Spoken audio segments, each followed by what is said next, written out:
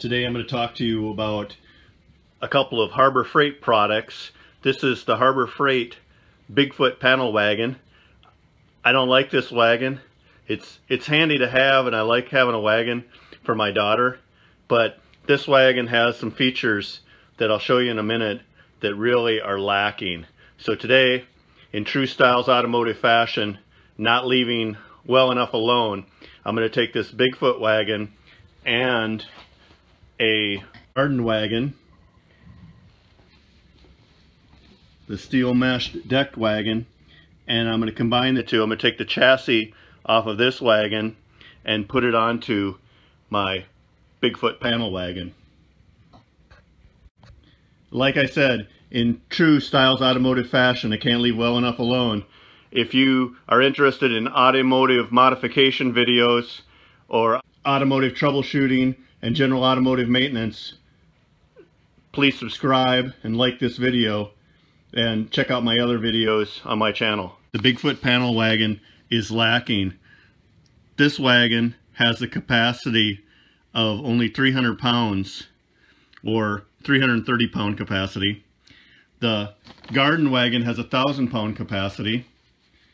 Let me show you the main feature that I dislike on this wagon is this center pivot front suspension. When you do that and you turn to the side, the wagon has a tendency to tip. Where the garden wagon struts so that it doesn't center pivot, it pivots out on the wheels, so it's less likely to tip. That's the main feature. The other thing is the way this is mounted to the bottom of the wagon right here. I don't know if you'll be able to see this. I'll pull on the tongue of the wagon, but the whole wagon flexes. It's a sheet metal chassis on it. There's no frame. I don't like that. Another thing I don't like is the tongue length. When I'm pulling on it, my foot hits the tire right here, or the tire hits my foot when I'm pulling on it. So the garden wagon has a little bit longer tongue to it. It's a stronger tongue. It has a cushioned handle, and it's much more robust. Instead of this tiny little handle that barely fits my hand, it's got a big wide handle. So those are the reasons I'm going to convert my wagon into a heavier suspension. So I'm going from an F-150 style suspension to an F-350 suspension with the same overall red wagon feel. Another design consideration, this panel wagon costs about 60 bucks from Harbor Freight, with just on sale without any of the discounts. The garden wagon costs about $80 on sale, and I used a 20% off coupon today to purchase this one, so I got it for about 60 bucks. So I went from a $60 wagon to a $120 wagon. I don't know, to me it's worth it. The extra features of not being so tippable and having a longer handle on it. Another design consideration, when this last weekend when we were using the wagon, my wife put the panel wagon up into the truck. So I don't want this wagon to be too heavy that she can't lift it in the truck. If it is too heavy, she won't use it, or I'm going to have to be with her when we use it, and I'm going to have to be the one that loads it and unloads it out of the truck.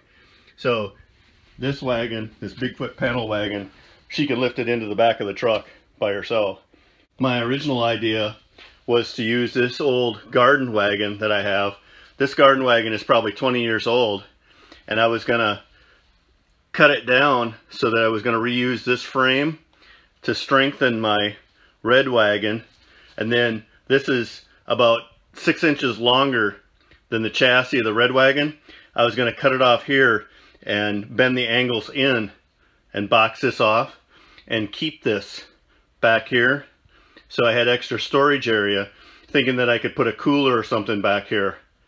But I decided instead that this wagon's so useful, I use it quite a bit, hauling wood around, firewood, that I wanted to keep it.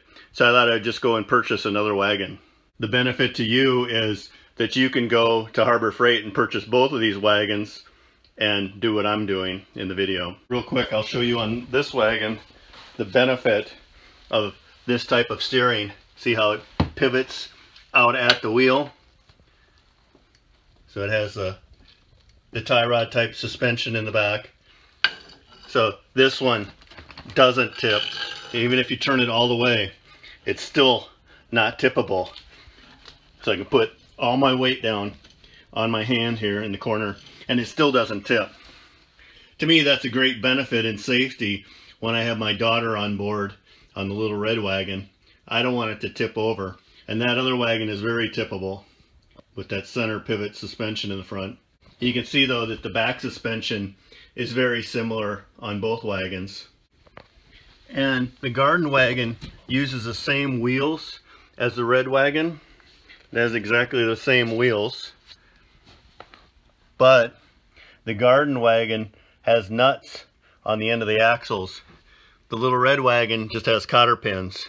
So again, I see that as another advantage in strength. So again, going from an F150 to an F350 suspension. Another design consideration, the garden wagon has the bolts welded to the frame here. So it's got 3 bolts for the rear suspension, and it looks like it's interchangeable, that you can use front for rear on this frame, but all the bolts are welded to the frame, which gives it probably a lot of strength. So I'm not going to be able to reuse those bolts. I may be able to use the bolts from the little red wagon though. Before I get started, I'll show you the components of the garden wagon one more time. So rear suspension, front suspension with the spindles, and then the tongue and yoke, and then the reinforcing struts and the tie rod goes across here. If I mock up the front suspension, put the wheels on it, you can see that the garden wagon is wider, tracks wider than the red wagon. The suspension is much beefier, but it's using those same tires and it's going to put them more outboard. Does that mean I'm going to need clearance lights on my new wagon? Probably.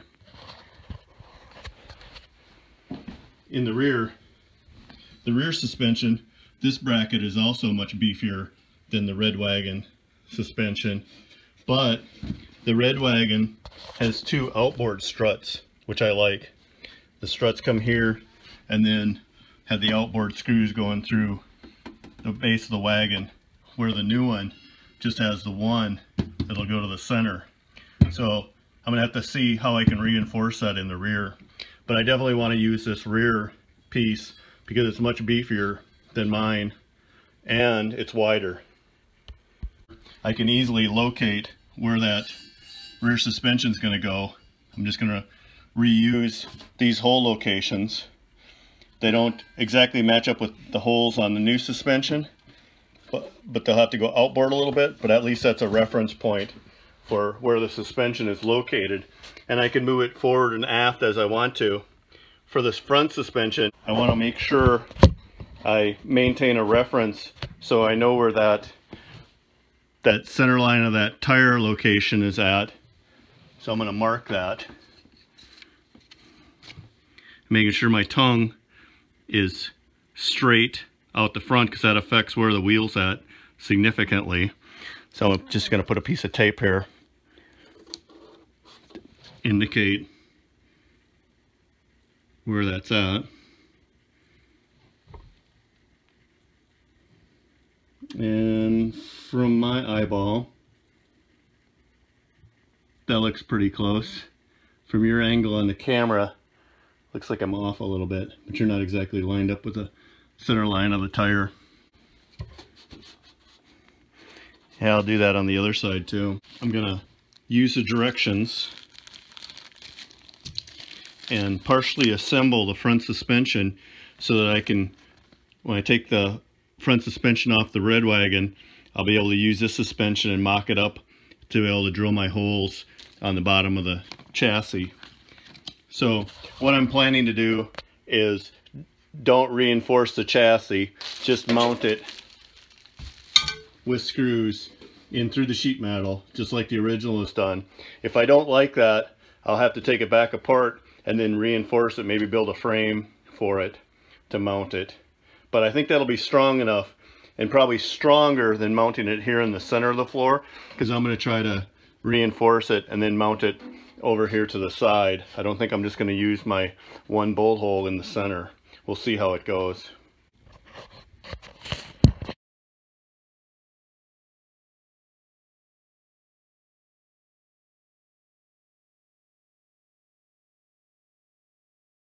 The steering linkage needs to go on top of the individual spindle brackets here, so that this cross member can sit down here, and so that these two bars are level with each other, because it's a flat bar here.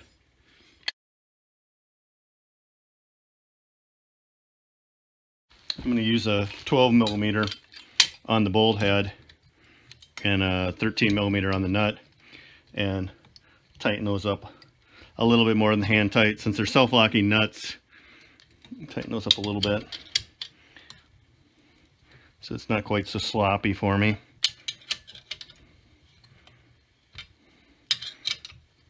Especially this one, which I'm going to have that pivoted to the center to figure out where that hole needs to be drilled. Do that after. I'll locate these holes first, these two holes, and then I'll do this one. Let's see what that looks like. A little tight. Putting a washer in here, or using some rod ends here and a rod across here would be nice. Using some rod ends at these pivot points would be nice. Well, maybe not there, but putting a washer under here to pivot on would probably take out some of the friction out of this point. Same way here. I think I'll do that later, but not right now. I'll take it back apart later. Right now I'm just gonna use it to locate where I'm gonna drill my holes.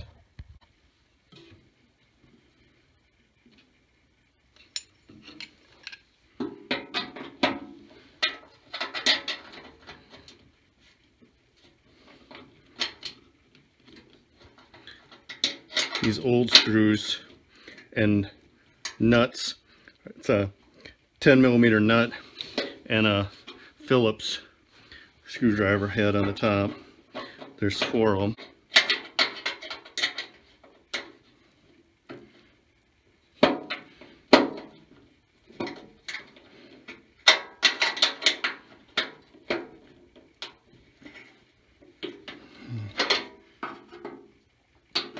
So I think these are long enough I can reuse them.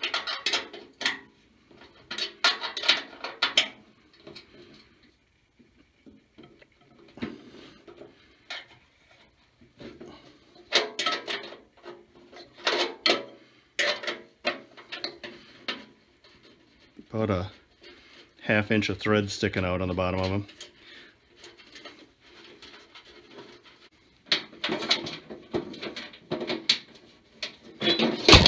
Oops.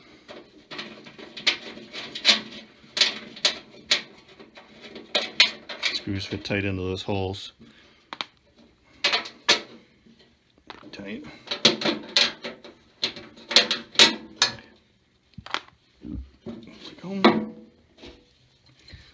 So that's a good look at the old one. That's the flimsy sheet metal that I had to reinforce. Notice the extra washers that I put underneath there to so I could tighten it up, and then so it wouldn't be too tight, but tight enough. So you can see extra washers underneath the nut right here, and then a washer between the nut and the cotter pin to keep everything tight. Otherwise the nut would loosen up. Kind of a sucky design the way they did that. Very weak. Probably cheap to manufacture though.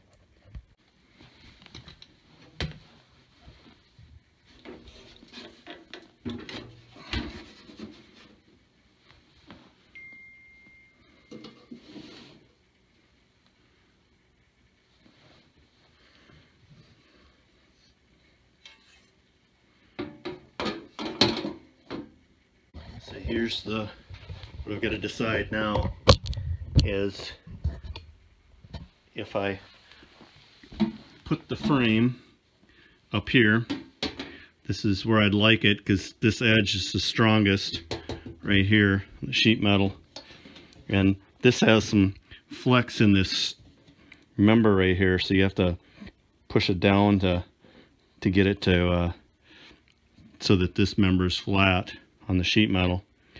I can either put it up here where it's flat, or I can bring it back here. If I put it up here, I'm way off. My wheels are going to be way forward, and maybe that's okay. I don't really need it to be any more stable, so I don't need it to be any longer that way. It'll help it climbing curbs if the wheel's sticking out, but I think the wheel's already sticking out enough. If I put it back here on this flat sheet metal, that'll put the wheels more in line with where they were before. I'm already longer on my tongue by much more than I was before, so I think the thing to do is go here, but I think I'm going to try to mock it up right here with a couple of clamps first and turn it over and put the wheels on, see what it looks like. Okay, that's roughly where I want it. Just got it in with a couple clamps, and don't think that's too bad.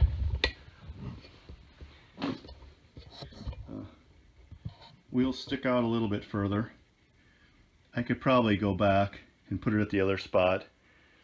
Would be just fine too. The wheels are going to stick out, you know, as long as the wheels stick out in front here, so you can climb over curbs easy, which I don't think it'll be an issue either way.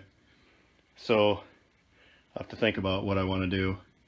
If I want to put it up here, I think it'll be stronger, or back a little bit, which will work out fine with the wheelbase. Turn it back over, make sure I position it in the right spot, and mark it. So you can drill a couple holes. Now these are metric, so these are like a .228 drill bit to drill my holes. This is a .228, so doesn't quite fit in that hole. It's a little sloppy in the other holes, so that hole must have deformed a little bit. So I've decided to stay up on this ridge up here instead of going back to this flat back here. That'll give my wagon a little bit aggressive look, kind of like a rock crawler or something, sticking the front wheels out a little bit.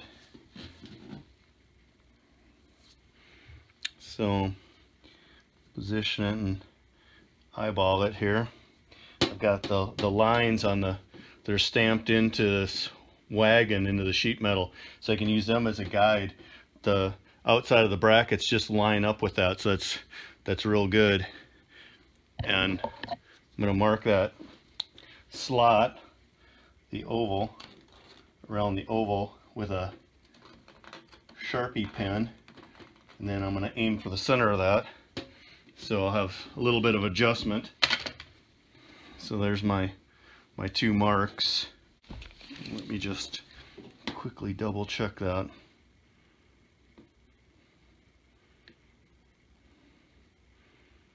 It's 4 1/4 using the 1-inch mark, so 3 1/4 to the edge of the slot. And using the 1-inch as a reference, at 3 1/4 to the edge of the slot there. So I'm in pretty good shape.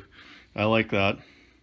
So I can punch it, go to the center of that, very center of that slot. Use that. And then I'm going to drill it. If I had one with me, this would be a good time to use it.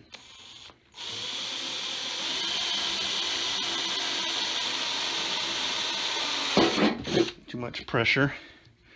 Yeah, just a little bit of pressure. And I'm going to go to the center of that slot. Ways.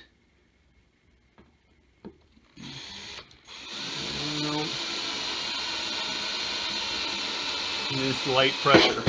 Didn't take much. It's just sheet metal. Pretty thin gauged Chinese sheet metal. And I'll go to my 0.228 is what I'm going to use. That should be close enough for my screws, my metric screws. And they're like 8mm screws, 6 or 8mm screws. I'm just going to gently try not to punch a hole. I'm trying to cut a hole.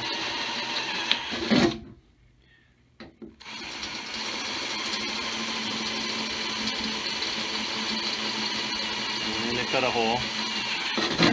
There we go.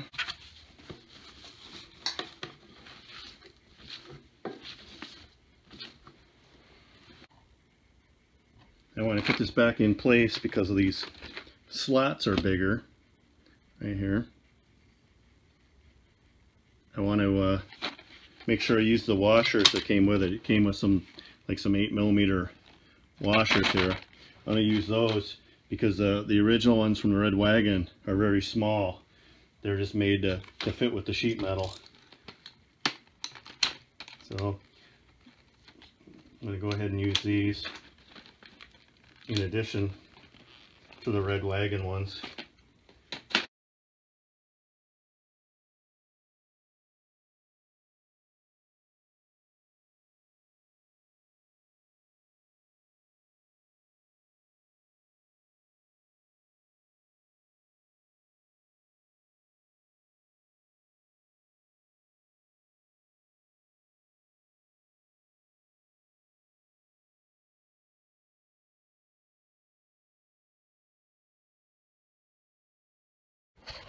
I think that proves that you can use the fasteners that came with the little red wagon if you want to, but I think that that small head on the bolt is going to be a problem on this sheet metal.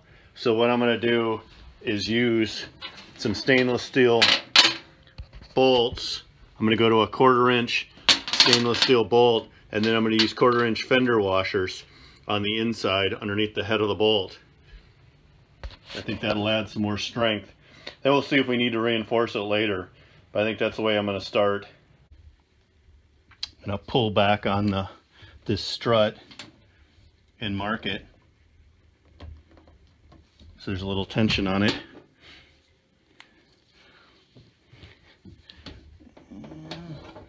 Punch. Drill a hole.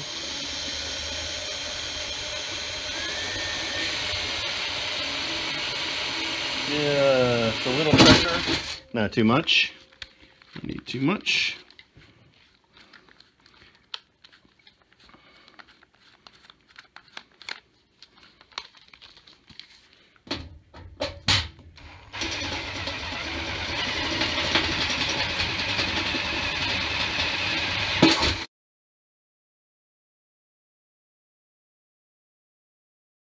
Okay, so that's what I've got so far.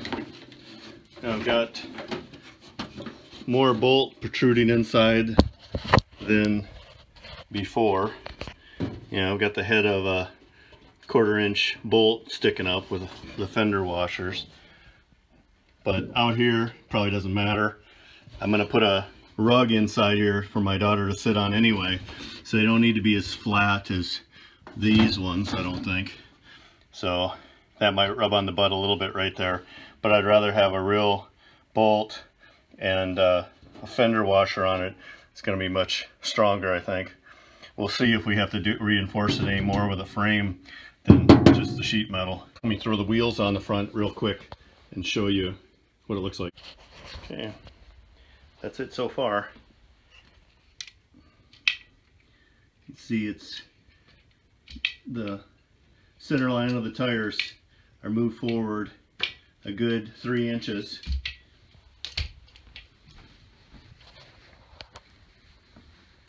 And the track width is a little bit wider. We got a little bit of flex. Little flex in the middle of the pan there. I'd much rather, instead of just having one strut come up to the center.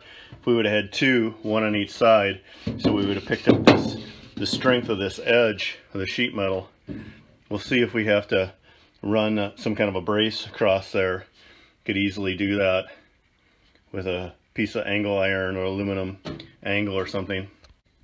Before we move on to the back suspension, I'm gonna put a washer in between these two members, in between this steering link and the spindle arm here, and then the pivot points here. That'll give it a smaller friction area, so it'll turn easier. It's a little stiff right now, and put some lube on it, and then I can also install the wheels and lube them. This is interesting. I was going to use the old wheels since they're already lubed up, but they're a little bit wider than these are, and they're a little bit bigger diameter right here, just a little bit. So here's the red wagon wheel, which, see, I had a washer for a spacer there. When I put them on this spindle, see how there's it's taking up threads right there. It's all the way on, and it's loose a little bit, rocks a little bit, so I don't want to reuse those wheels on the new spindles, and I don't want to use a washer on them anymore, but I need to lube these up before I put them on.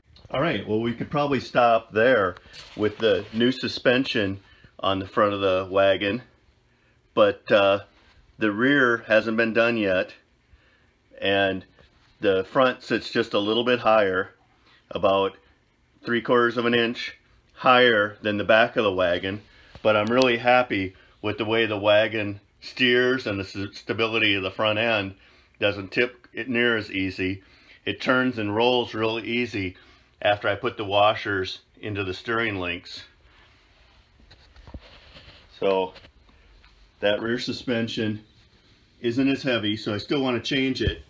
And the rear suspension, you can see, is about an inch wider in the front, maybe not quite an inch. I'm not measuring it perfectly, my alignment isn't perfect, but it's a little bit wider in the front end than the back end. So I still want to change that back end. But really, to take advantage of everything I'm talking about, this is probably all you need to do. You could stop at this point. My other goal was to keep the weight down on the trailer, and the original wagon weight was 24.4 pounds or 11.07 kilograms. With the front suspension modification that I did, like I'm showing you right now, I added 4.2 pounds or 1.9 kilograms, so now the wagon weighs 28.6 pounds or 12.97 kilograms.